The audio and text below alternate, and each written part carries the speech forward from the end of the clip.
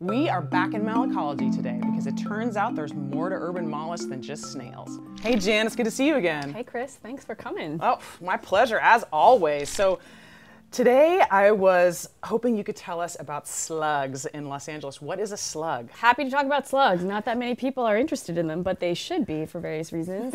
Slugs are terrestrial mollusks, so they're gastropods. They're like snails in almost all ways, except they don't have an external shell, which is why people probably recognize them as slugs, right? They're just slimy. So they can't pull their bodies into their shell to keep from drying out. So they have to be in places where there's water all the time. So some slugs can dig down and make like a little mucus container ball that they curl up inside of. Yeah. And then they can stay there until conditions get better. In other words, it rains, and then they could come out. So I have some of these snails that are estivating if you want to see them. Yes, I absolutely do. So these have been estivating for about 3 weeks.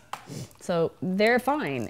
These are mostly Cornus spursum, so that's the common European garden snail. So imagine you're a snail and you say, wow, conditions are not good for me. There's either no food, or it's way too hot, or there's no water. So what I'm gonna do is I'm gonna find some surface.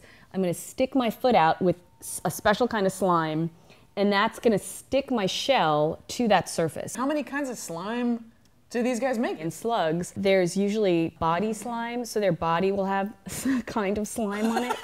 And then their foot will have a slime on it. The slime is useful to you too, because I know it's hard to identify these sometimes because a lot of them are small and they look the same, but you can use the slime to identify them, is that right? I mean, genetically? Yeah. Yeah, so we could sort of like a DNA test to figure out your ancestry. They'll ask you to do a cheek swab. Yeah. What we can do with slugs, because they have so much slime, we can just swab with a regular cotton swab their body, and then use that to extract DNA and then figure out what they are from a couple genes. That is fantastic. Yeah. Jan, I had no idea that there are so much interesting details about slime that we could learn from slugs, and that you were actually doing slug CSI here in Los Angeles. I'm thrilled that you asked.